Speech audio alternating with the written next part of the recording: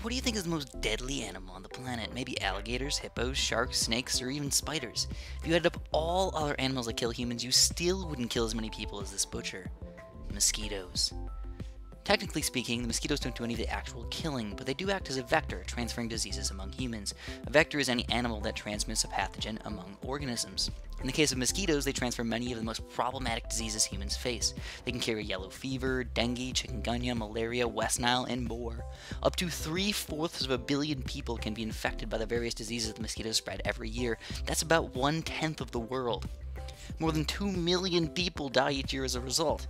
And in years with severe outbreaks, much more than that. By now you probably hate mosquitoes, but we need to understand them just a little bit better before we can hate them all. First off, not many varieties even bite humans. Many suck the blood of other mammals, birds, reptiles, or even the hemolymph of other insects.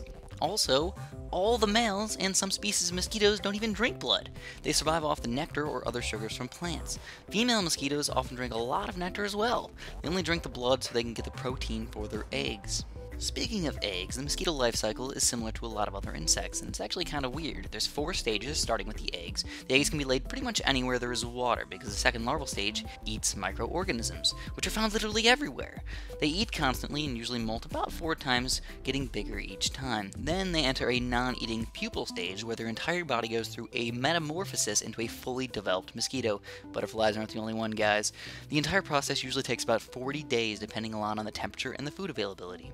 So how do mosquitoes infect people? There are 2 different ways they can transfer the disease. When a mosquito bites an infected person, the proboscis is inserted into the skin, injecting anticoagulant saliva, and the mosquito sucks the blood into its gut. If the mosquito is still hungry, it may bite another person, and the blood that was left over on the proboscis may be injected into a healthy person. The infected blood in the mosquito may also infect the mosquito with the disease, usually causing little to no harm to the mosquito. Then it makes its way up to the salivary glands, and when it bites the next person, it injects the infected saliva into the healthy person.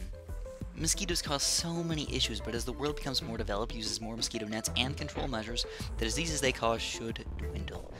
But be afraid of the most dangerous animal.